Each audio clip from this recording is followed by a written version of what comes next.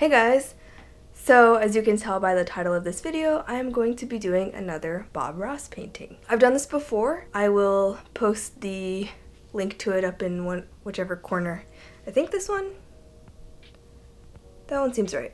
I'll post it up in this corner. I did that one on a tiny wooden canvas with acrylic paint, so it was a little bit different than doing it on a bigger canvas with oil paint. I have this canvas here. Obviously it's not as big as the canvases that Bob usually uses, but it's what I have. I thought I had something bigger, but I don't, and I want to do it right now because I'm impatient and I don't want to go run to the store and get another canvas. This is actually probably going to be better for me, really, because I don't have like really big brushes, so it'll probably be easier for me to paint on this. I actually decided to do this because we're going to be going to the beach this weekend. I'm so excited. We do like an annual beach trip with our friends. Gremlin's crying. He's crying to get out right now, and earlier he was crying to get in, so. And I'm not going to leave the door open because Uni will come in here and walk all over my paints, just like Kermit did to Jenna Marbles' paints. Anyway, I wanted to do something beachy. I don't think it was last year, I think it was a couple years ago. I did a painting of one of the photos that I took of a previous beach trip. So I was going to do something similar, and then I decided why not follow a Bob Ross tutorial on painting a beach, because he has quite a few of those and they always look really beautiful. I'm really nervous about painting waves, like crashing waves. I have never done it before, I don't think. In the other painting I mentioned, it was just like calm water, so it was basically just like straight lines. But anyway, I thought it would be kind of fun to try to do one of these paintings. I'm kind of nervous. We'll see how it turns out. So yeah. Normally he starts with the liquid white, but in a lot of his beach ones, it seems like he starts with a darker base, so I'm going to watch to see what he does before I do anything to the canvas. So here we go. Okay, he said that he covered it with contact paper in a shell shape, which I don't think I'm going to do a shell shape because, I don't know, this canvas is already kind of small, so I don't want to do anything too like frilly around the edges to be too detailed. I might just do a circle. So yeah, he did that, and then he painted the top with gray gesso and the bottom with black gesso, which I don't have, but I do have black craft paint. So I'm going to paint it with black craft paint instead. And then the top I do have white gesso, so I'll just mix some of that black with the white gesso to make gray.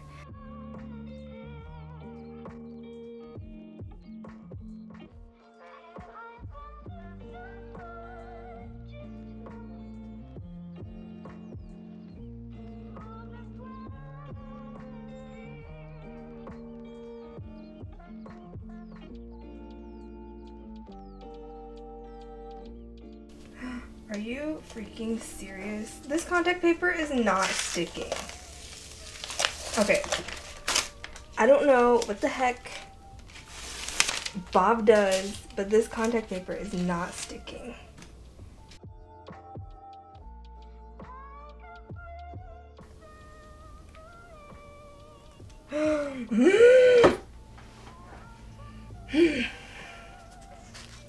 Wow. This is very stressful. Painting is supposed to be fun and good.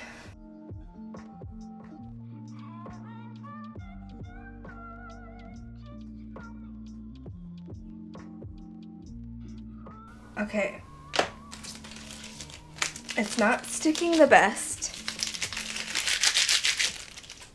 but I'm going to go right ahead to the gesso and hope that that makes it stick. I have black craft paint. Oh shit, it's metallic. You know what? Whatever. I'm gonna use it. I'm angry now. I'm just gonna freaking use it. So I have this metallic black. So he did half black, half gray. I'm going to mask it off already so that I can keep it crisp. Damn it. Even my tape doesn't want to work right. Okay.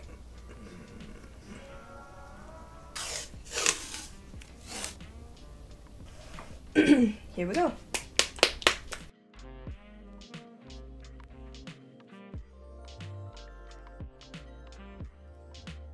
So I guess I'm just gonna finish like prepping the canvas, because so this just happened when I was trying to freaking remove the horizon tape. So I think that I'm just gonna paint the whole freaking thing, because this contact tape isn't working. I don't know what the heck Bob freaking does to make it work, but anyway, what I will do is tape around the edges so that the edges stay nice and clean. I probably have so much footage of me putzing around with that contact paper, but like probably almost all of it is going to be edited out just because I'm not gonna end up doing it. Which is kind of annoying because I spent probably like an hour trying to get that to work. So now back to painting.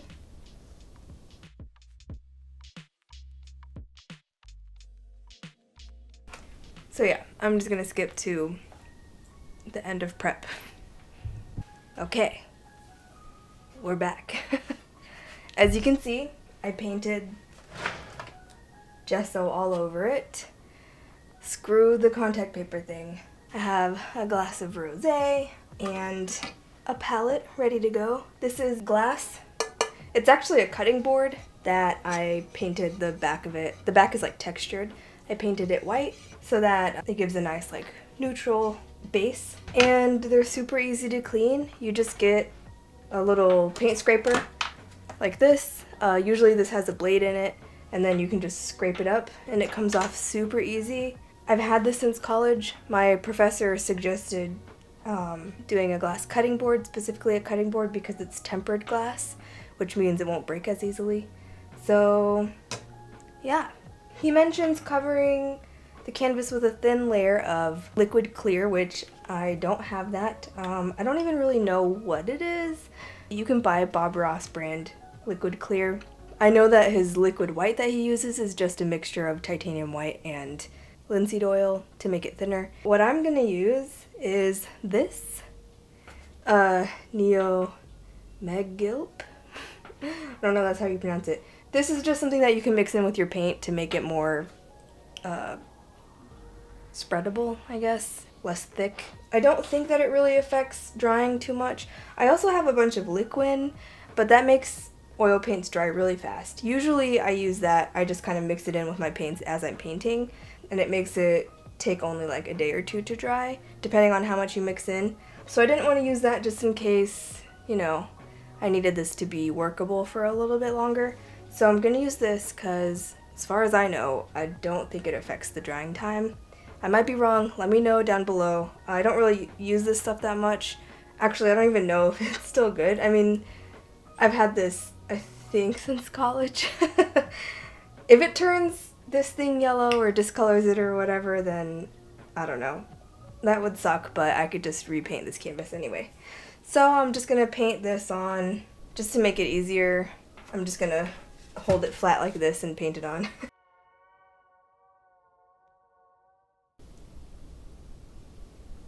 I've taken a little bit of phthalo blue and phthalo green and put Blue, green, just and put a little then color right on there, and right at the very bottom a little bit of Van Dyke brown. That's all. okay, I don't have phthalo green. I have Terra Vert green or whatever it's called. So hopefully that works. Okay, so blue. And then I'll dip into the green. So now the brown. All right, there we go. And drop in a little bit of color using the old 2-inch brush. Just like so.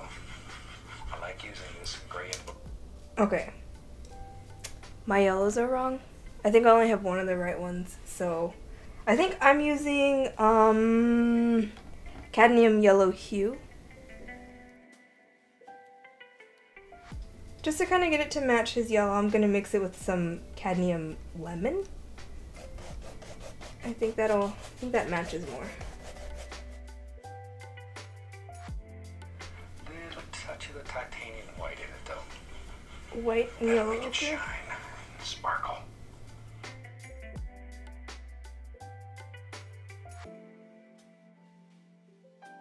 Alright. Okay, I need to pause. He's being too fast. Ah, what am I doing? Blend, blend.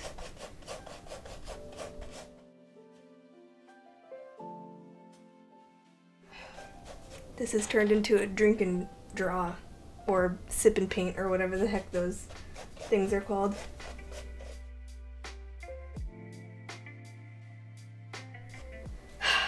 Okay, let's just continue on.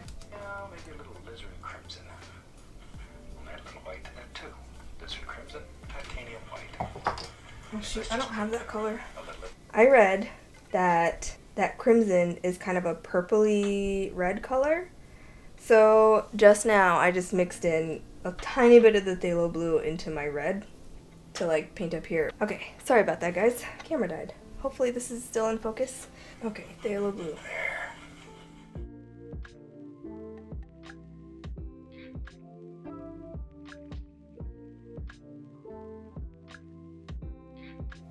I'm also not going to beat the devil out of my brush because this isn't really like a good space to do that, so I'm just going to very gently clean my brushes. Paint thinner. Just beat the devil out of it. Be careful. You can change the decor of a room in a heartbeat. See, he knows. There. I don't want to do that in this room just yet. Since I'm not beating the devil out of my brush, it's going to take me longer to clean this out. And I think he's just going back over it to make it, to like blur it out. So I'm just gonna soften it up. Lizard crimson. Proportionately much more crimson than blue. I want this to be sort of to the reddish side of lavender. Knife, whatever we got. Okay, he said a fan brush. This is my only fan brush. It's not the best. Actually, it probably needs to be cleaned. But I'm gonna try it anyway. I don't think it's gonna work that well. See, my brush is flaring out and like separating, like not good. So we'll see if I can make it work. Float around and have a good time all day. They just sort of float around. Just decide where they live in your world and drop them in.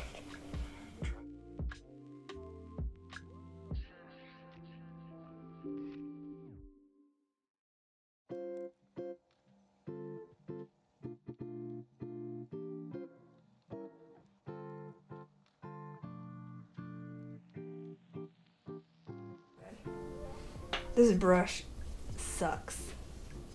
I think technically it's a watercolor brush. It's not really made for oils, which is why it sucks, but it's my only fan brush. I should have just done a different kind of brush.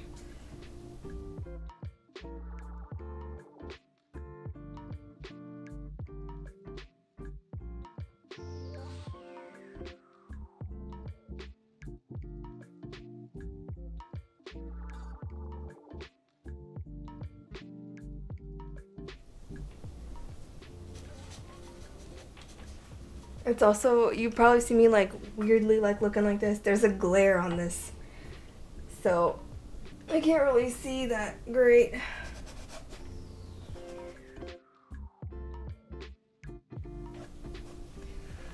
Okay, I guess that's all right. Let's see what he does next. White paint.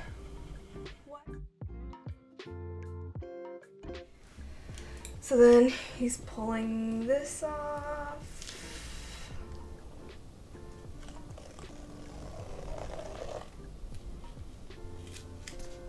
Nice.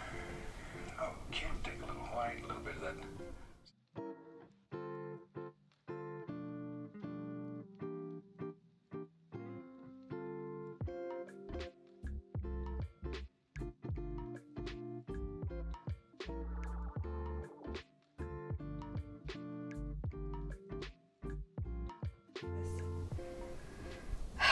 This is the part where I was nervous. Skies are fine. Waves. Come back this way. Oh, I'm so scared. Just make it right there. Crash over. Come back this way. Helps to make little sounds like you're at the ocean. Now, this doesn't make any sense. Think about it. God. Right here is going to crash over. Okay. Okay. Does that make sense now? I guess. And maybe back in here.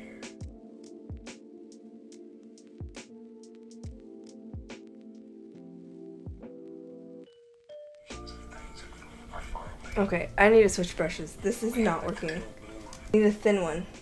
Because the canvas was still looking.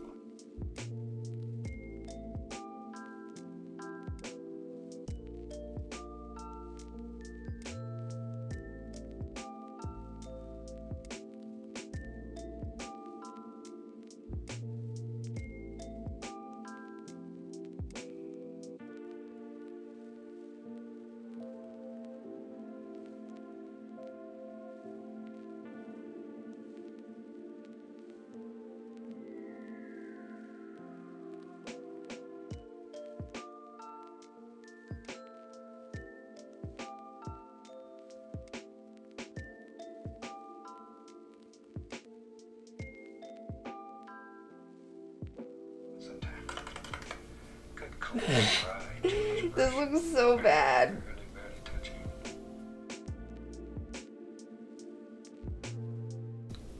Let me see if I can fix this.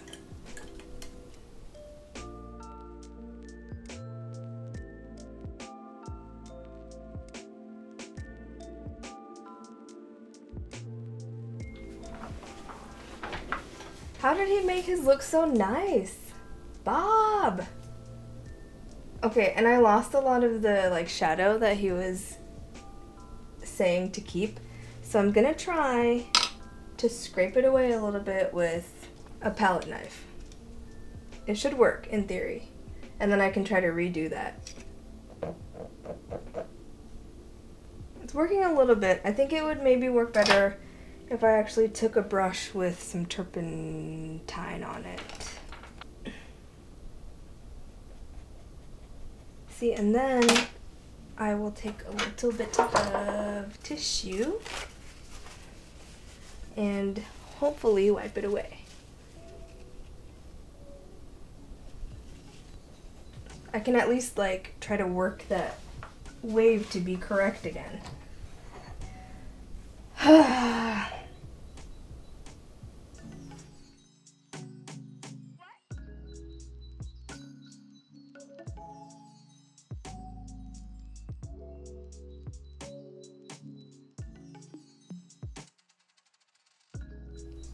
So I'm just trying to blur it out so that it looks like mist.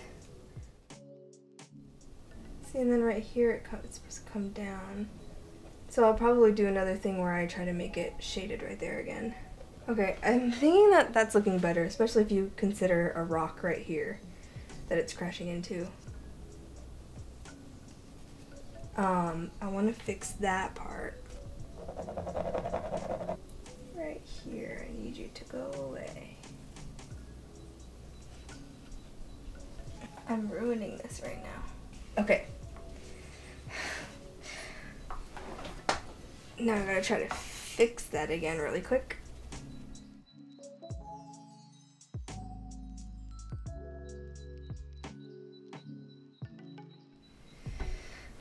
Okay, I don't know if I really did anything good. I feel like I didn't. I'm just gonna go rogue for a second.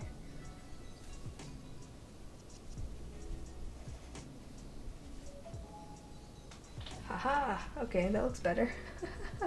I have a little bit of Payne's gray right there. Anyway, let's get back to his rock that he painted. And brush number 6 now.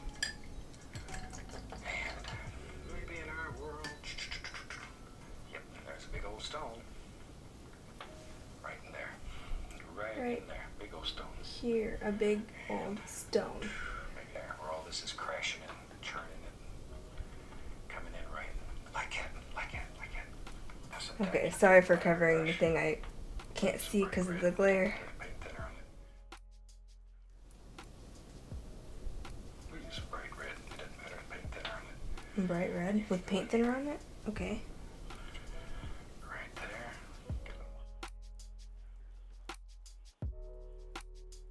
Feel like water's running off those rocks. Okay. Yellow. You need to chill, Bob. Not as fast as you. Well, there's a lot going on in there. Here. And there's some reflections in. Give me a second. I gotta clean my brush. So pull it straight down and then go across. That's all we gotta do. What? Where the water line. Okay, Bob. I'm gonna start using a lot of pressure and really bend the knife. Bend it.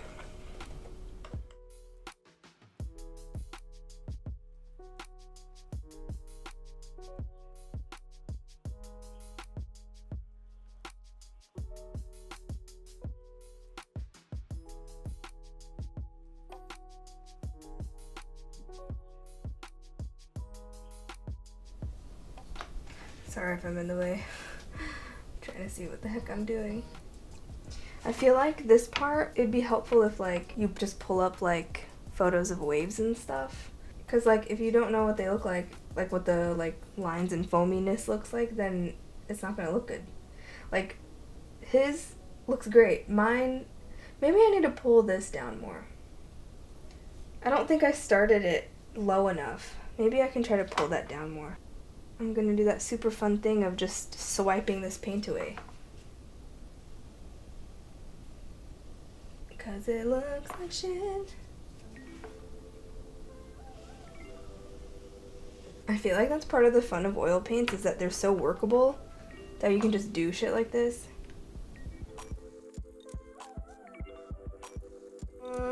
Alright, I'm gonna try to blend that back out again. So I wish I had more darkness here. I might just put a little bit of Payne's Gray.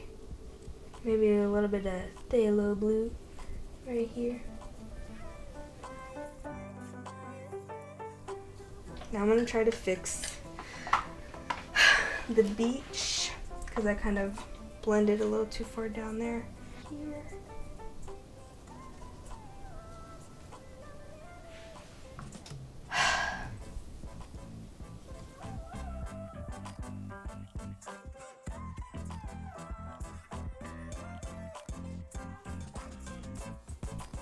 I don't really know what's going on here. Maybe I'll just put another rock. Hide my sins with a rock.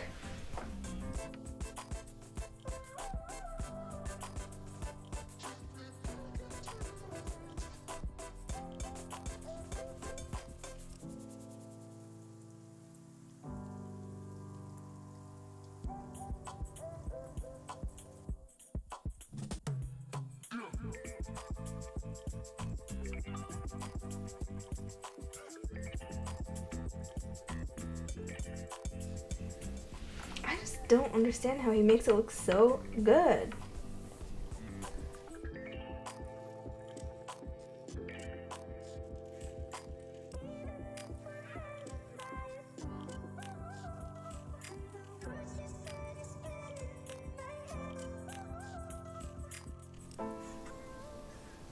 I was liking this until I got to this freaking wave. I mean, I kind of figured it was gonna be like that because, I mean, that's the whole reason why I was nervous to do this one to begin with.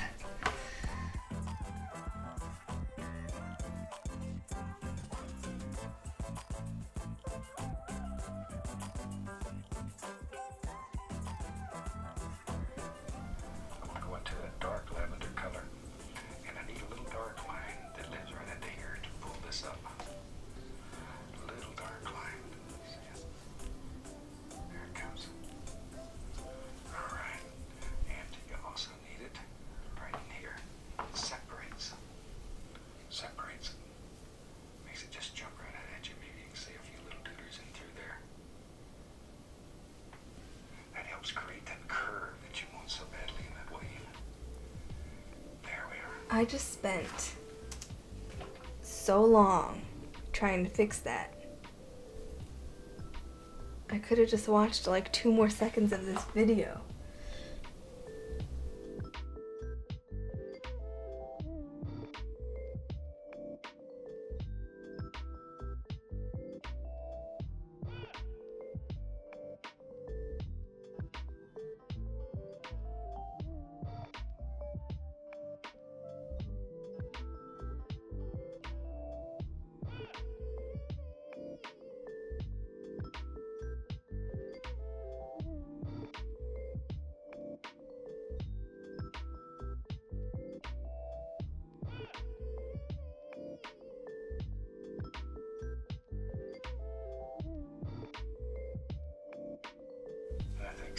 I think I want to blend this out a little bit. Oh shit. No. I should have just left it alone. Here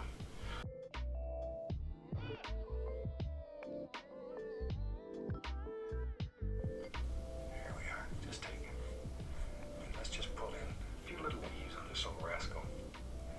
I'm from Florida, so we have a lot of palm trees around there. There we are.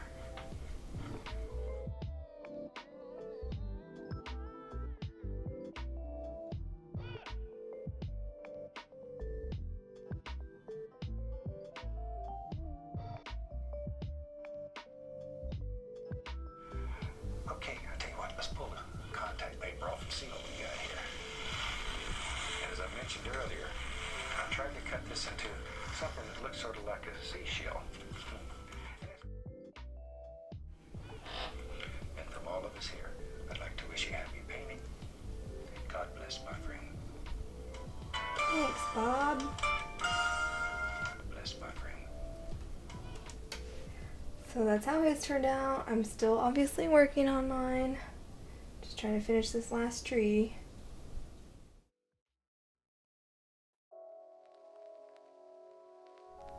Oh shit. Oh god, what did I do? That one's really blowing away in the wind, man. Without his guidance, I'm going crazy.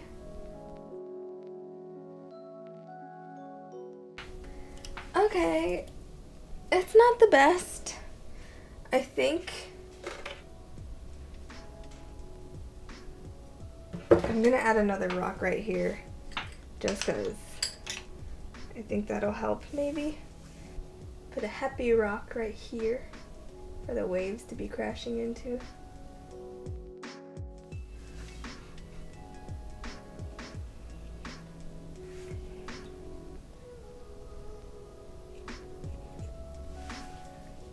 There.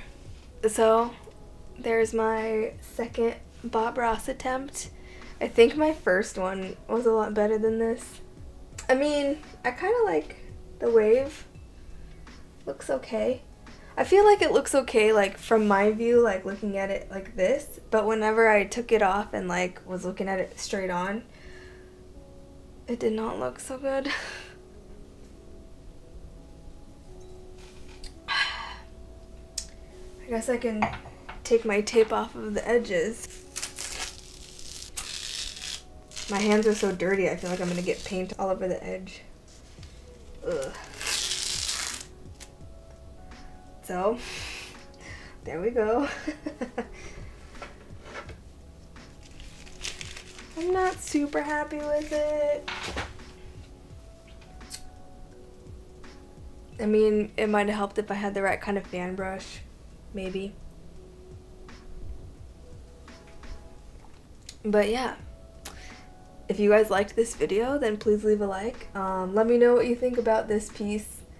There were many fails along the way, but I got some kind of beach going on. I mean, I had fun working on this. The beginning was a little bit stressful and annoying just because of the contact paper, but yeah, it's good practice.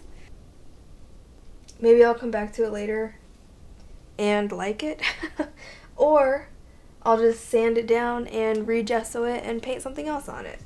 Let me know what you guys think down below, how it turned out, if you liked this kind of format for like an art video. I haven't really done any like this ever in a while. I don't know. Usually I don't show my face in my art videos.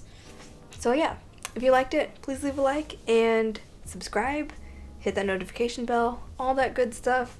I do art videos on Tuesdays and DIY videos on Thursdays. Thank you guys for coming by and watching me stumble through this painting, and I'll see you guys later this week.